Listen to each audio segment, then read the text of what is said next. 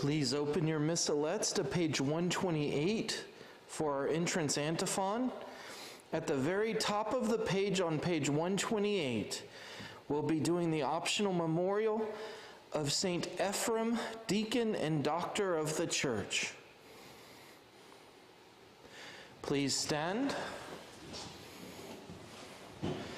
Let the peoples recount the wisdom of the saints, and let the church proclaim their praise.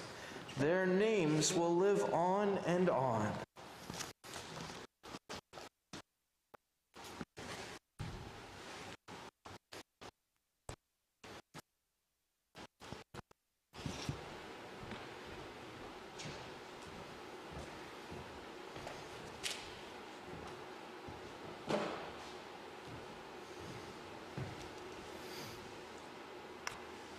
In the name of the Father, and of the Son, and of the Holy Spirit. Amen. The grace of our Lord Jesus Christ, and the love of God, and the communion of the Holy Spirit be with you all. And with your spirit. Good evening, everyone. Good evening. Today we're celebrating the feast of a doctor of the church, St. Ephraim. I hid this book in our sacristy just to have a little bit more information about our doctors of the church. There's actually about 35, 36. This book was made when there was 33. And so St. Ephraim is one of the older doctors back in the 300s, but I love the names that they give him. He is the harp of the Holy Spirit and Mary's own singer. And so he was a deacon in the church, and he was known for his theology and his poetry, and he even started a theology school. And there's enough of his writings and poems still around today that he is known to be a doctor of the church, that to this day he can educate us and bring us closer to God. So St. Ephraim, pray for us. Today's Mass is for the family of Terry and Norma Patra, both living and deceased. Brothers and sisters, let us acknowledge our sins and so prepare ourselves to celebrate the sacred mysteries. I confess to Almighty God and to you, my brothers and sisters, that I have greatly sinned in my thoughts and in my words, in what I have done and in what I have failed to do. Through my most grievous fault. Therefore I ask Blessed Mary, ever Virgin, all the angels and saints, and you, my brothers and sisters, to pray for me to the Lord our God. May Almighty God have mercy on us, forgive us our sins, and bring us to everlasting life. Amen. Lord, have mercy. Lord, have mercy.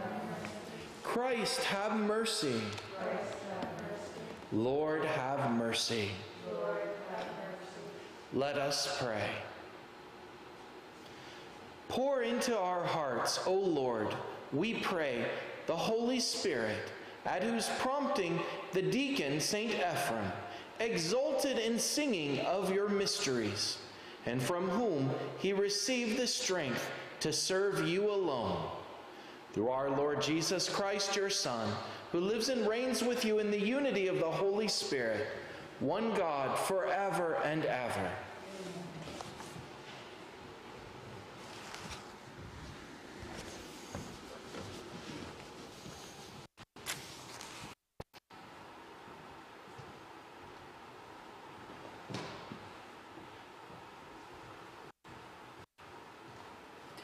A reading from the first book of Kings. The brook near where Elijah was hiding ran dry, because no rain had fallen in the land. So the Lord said to Elijah, "Move on to Zarephath of Sidon and stay there. I have designated a widow there to provide for you." He left and went to Zarephath. As he arrived at the entrance of the city, a widow was gathering sticks there. He called out to her, "Please bring me a small cupful of water to drink." She left to go get it, and he called out after her, "Please bring along a bit of bread." She answered, "As the Lord your God lives, I have nothing baked. There is only a handful of flour in my jar, and a little oil in my jug.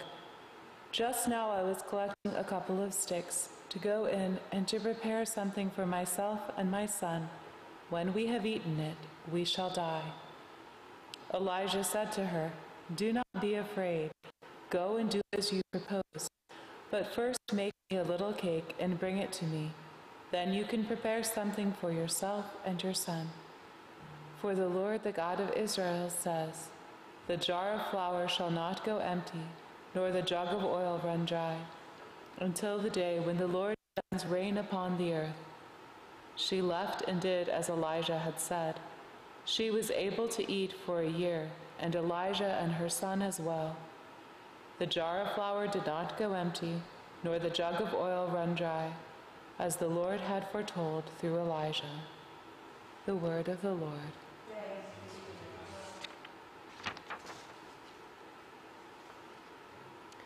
Lord, let your face shine on us. Lord, let your face shine on us. When I call, answer me, O my just God, you who relieve me when I am in distress. Have pity on me and hear my prayer.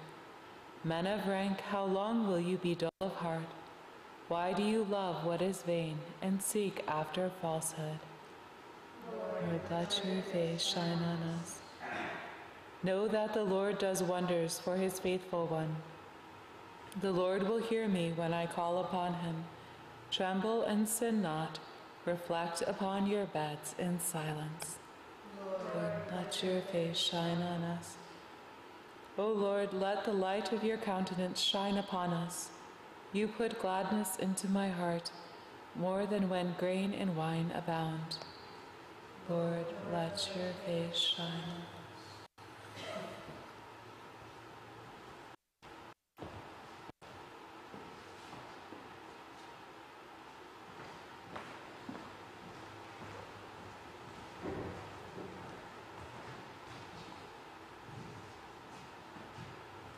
Alleluia, alleluia.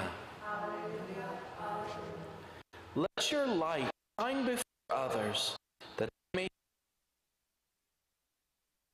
see your heavenly Father. Alleluia, alleluia. The Lord be with you. A reading from the Holy Gospel according to Matthew.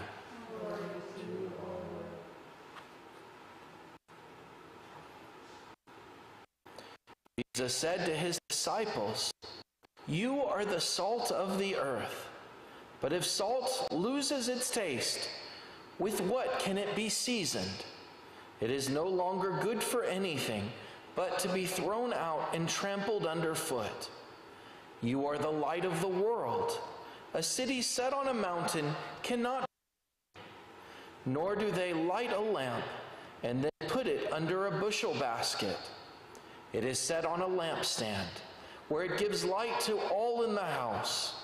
Just so, your light must shine before others, that they may see your good deeds and glorify your heavenly Father." The Gospel of the Lord. Praise to you, Lord Jesus.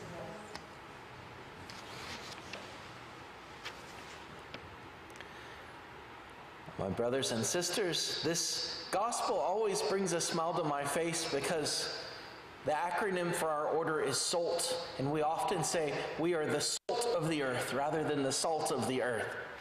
But with my Texas accent, it usually sounds like salt anyway. Today, I found myself reflecting on two phrases that I think sum up everything about our readings. The first one is, "They will know you are Christians by your love." What makes us Christians? And what makes God, God? We say God is love. God is truth. God is good all the time. And yet so many people contradict when they start thinking, is God doing bad to me? Does God hate me? He can't hate us. He is love incarnate. He is the source of love, and only love flows out from him. He cannot do bad. He's good incarnate. He only does good. But as Christians, And in the image of God, we become like God. The more we worship Him, the more we follow Him. So again, they will know you are Christians by your love, because God is love. Christ is love. In our first reading today, we have Elijah taking up residence with this widow, and she's pagan. She does not believe in our God. And yet, God sends Elijah to her care. And the widow just immediately expects, this man is going to take my last meal from me. I was just about to enjoy a good pizza, and then that's it. We're just going to wait to die. Well, not pizza per se, piece of bread. And yet, she assumes when Elijah wants that bread for himself, like the world usually does, he would take it and she would get nothing. He has to explain to her, the God he serves is a God of life, and a God of abundance, and a God of giving, and a God of love. And when she serves him and serves this God, all of that will be given to her. She gets a jar of flour and a jar of oil that never run out. They're abundant. She lives off of these 2 jars for a year with Elijah and, I believe, her son. And so again, we see the abundance of God. Elijah shows the abundance and love of God. And it's not just for Elijah, it's for us. When we serve others, they should see abundance in our serving, love overflowing in our serving, goodness, because we are tapped in to the God of all these things, who is these things incarnate. In our gospel today, Jesus talks about us being the salt of the earth. They didn't have refrigerators back then. They did not have ice boxes. What they did when they wanted to keep their meat from going bad was they rubbed salt on it, and it preserved it. And he's saying, what good is this salt if it doesn't do what it's made to do? And he's saying that we preserve everything, that God preserves us for eternal life. The closer we are to God, the more we can raise people's spirits to live forever. We can save their souls. And so it's a beautiful, beautiful analogy. But even the next part, we are the light of the world. Do you want to live in light or in darkness? And I laugh because I actually prefer the winters here. I want to sleep more.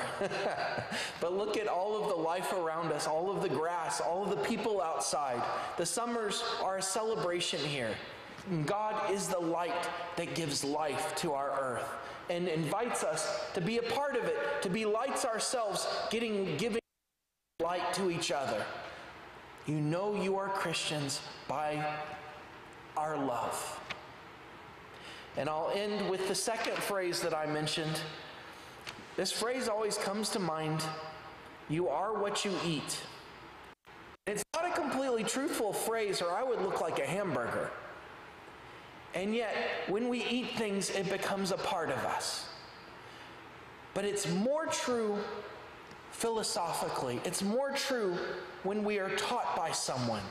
I look like my parents because I was with them all the way through high school. And I love them. They changed my life. They brought me life. And now I talk like my mom, and I'm trying to act like my dad. I'll let my family examine that one.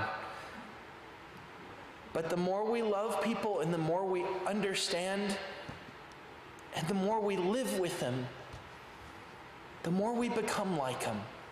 We are what we eat. But in this later part of our lives, we're invited to eat something higher, to chew on something more profound.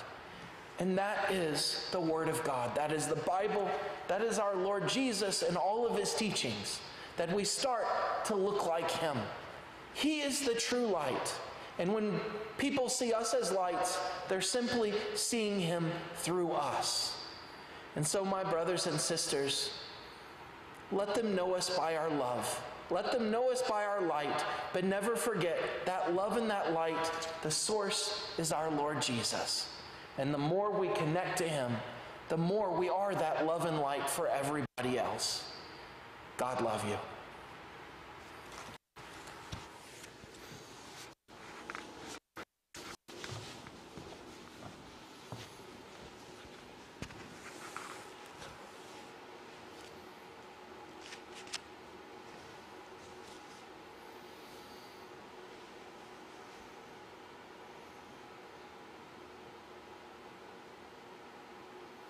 Please stand.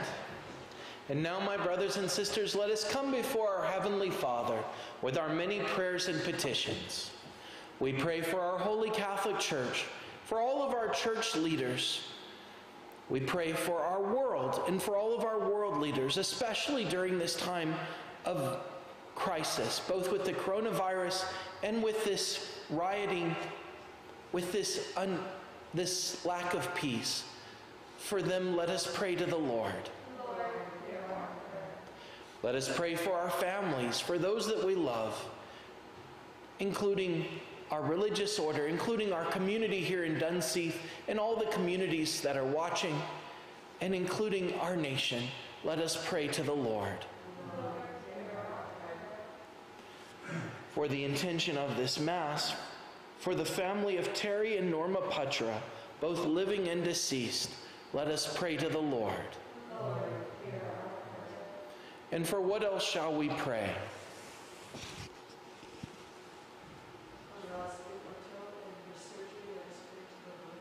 Lord, hear our prayer.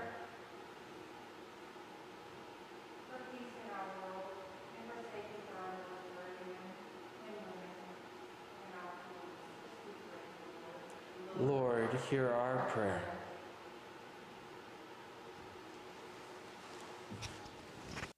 And for all the intentions that we hold in the silence of our hearts, for all those watching both here and anywhere else, let us pray to the Lord.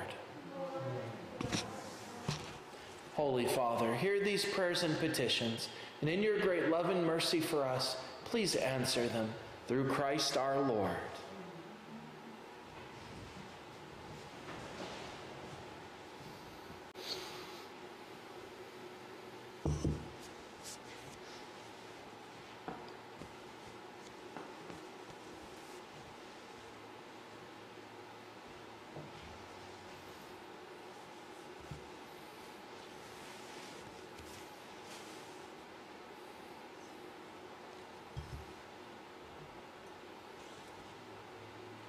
Blessed are you, Lord God of all creation, for through your goodness we have received the bread we offer you, fruit of the earth and work of human hands. It will become for us the bread of life.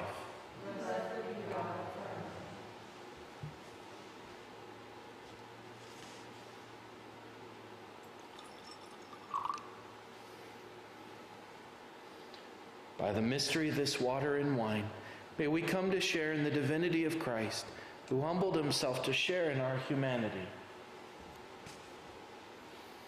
Blessed are you, Lord God of all creation, for through your goodness we have received the wine we offer you, fruit of the vine and work of human hands. It will become our spiritual drink. Be God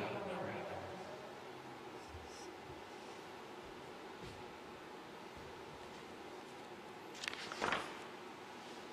Wash me, O Lord, from my iniquity, and cleanse me from my sin.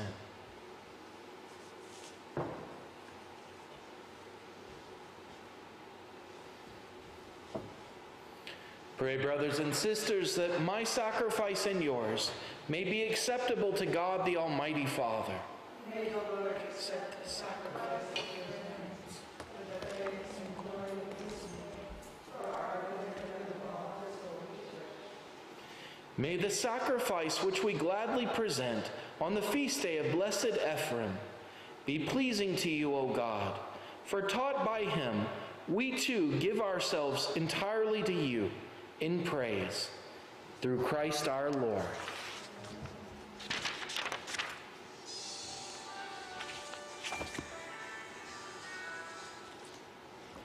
The Lord be with you. Lift up your hearts. Let us give thanks to the Lord our God.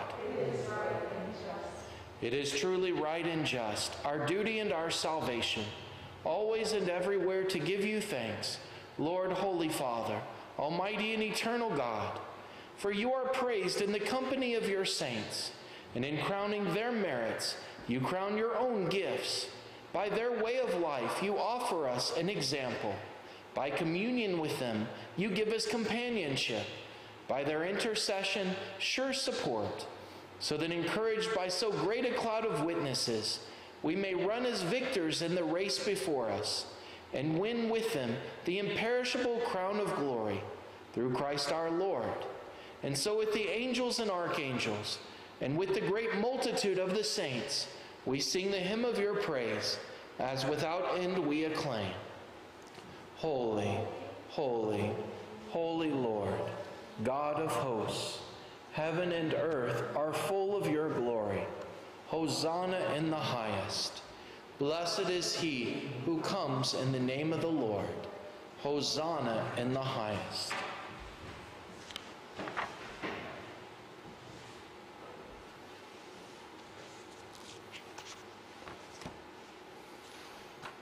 You are indeed holy, O Lord, the font of all holiness. Make holy, therefore, these gifts, we pray, by sending down your Spirit upon them like the dewfall, so that they may become for us the body and blood of our Lord Jesus Christ.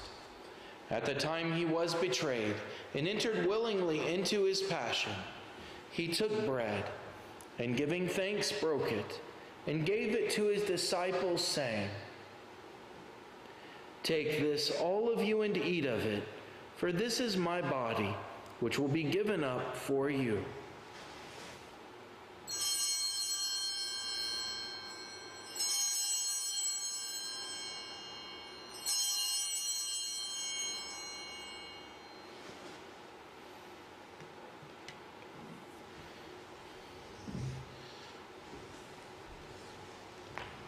In a similar way, when supper was ended, he took the chalice, and once more giving thanks, he gave it to his disciples, saying,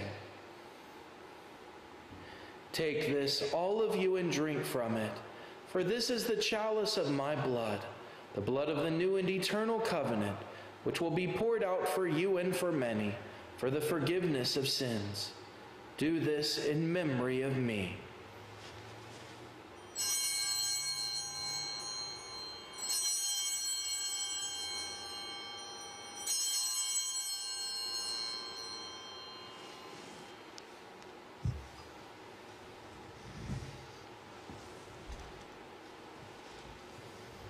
The mystery of faith.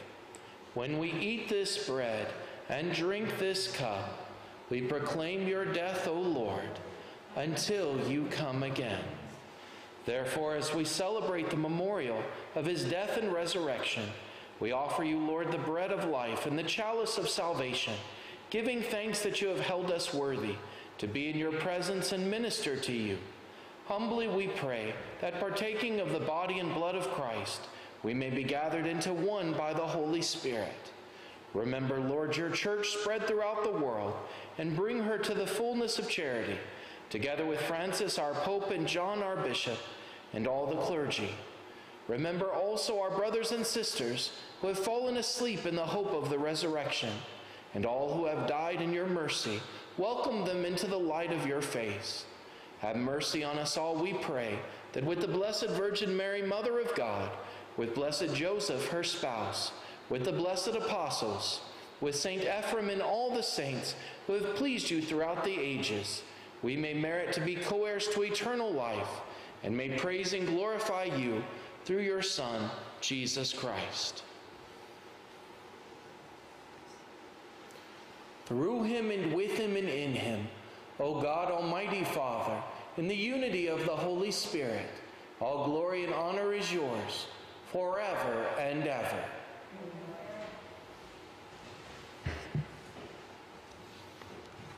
At the Savior's command, informed by divine teaching, we dare to say, Our Father, who art in heaven, hallowed be thy name. Thy kingdom come, thy will be done, on earth as it is in heaven. Give us this day our daily bread, and forgive us our trespasses, as we forgive those who trespass against us. And lead us not into temptation, but deliver us from evil. Deliver us, Lord, we pray, from every evil. Graciously grant peace in our days, that by the help of your mercy we may be always free from sin and safe from all distress, as we await the blessed hope and the coming of our Savior, Jesus Christ.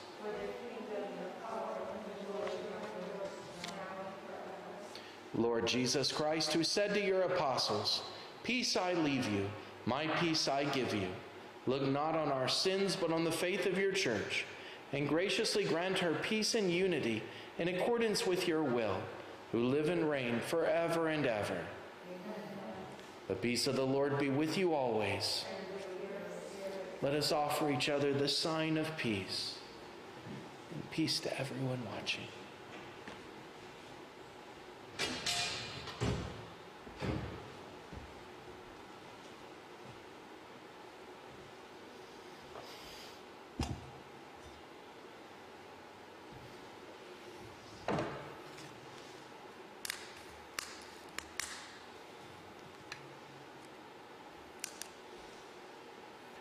Lamb of God, you take away the sins of the world. Have mercy on us. Lamb of God, you take away the sins of the world. Have mercy on us. Lamb of God, you take away the sins of the world. Grant us peace.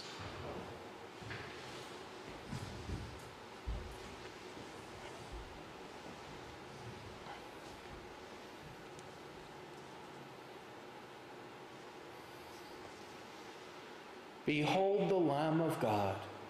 Behold him who takes away the sins of the world. Blessed are those called to the supper of the Lamb. Lord, I am not worthy that you should enter under my roof, but only say the word, and my soul shall be healed.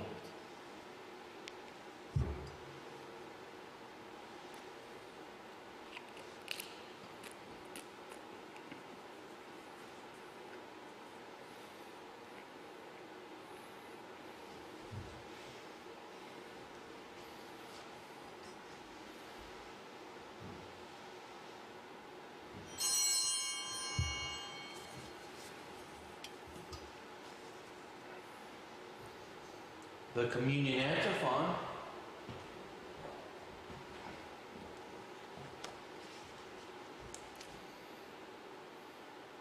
We proclaim Christ crucified, Christ the power of God and the wisdom of God.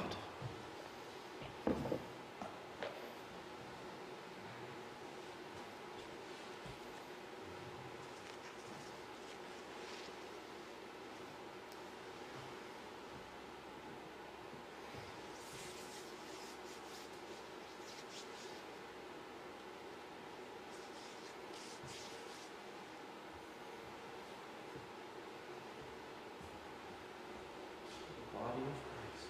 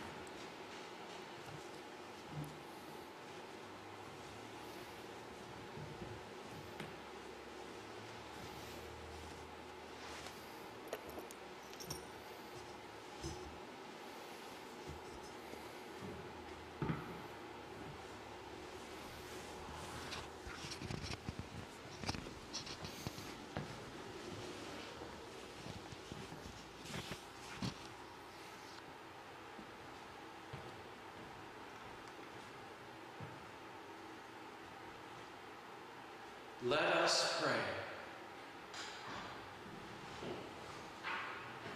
Through Christ the teacher, O Lord, instruct those you feed with Christ the living bread, that on the feast day of blessed Ephraim they may learn your truth and express it in works of charity. Through Christ our Lord. The church will be open until 7 p.m. for anyone who would like private prayer. And I guess I'm mostly talking to those that are watching as I look around and we're all sisters in Germany, and I won't say the other person in the room. So thank you for joining us. Enjoy the rest of your day, and God bless you all. The Lord be with you. And with your spirit. May Almighty God bless you, the Father, and the Son, and the Holy Spirit. Amen. Go in peace, glorifying the Lord by your life. Thanks be to God. Happy Tuesday, everyone. Saint Michael the Archangel, defend us in battle. Be our protection against the wickedness and snares of the devil. May God rebuke him, we humbly pray. And do thou, O Prince of the heavenly host, by the power of God, cast into hell Satan and all the evil spirits who prowl about the world, seeking the ruin of souls. Amen.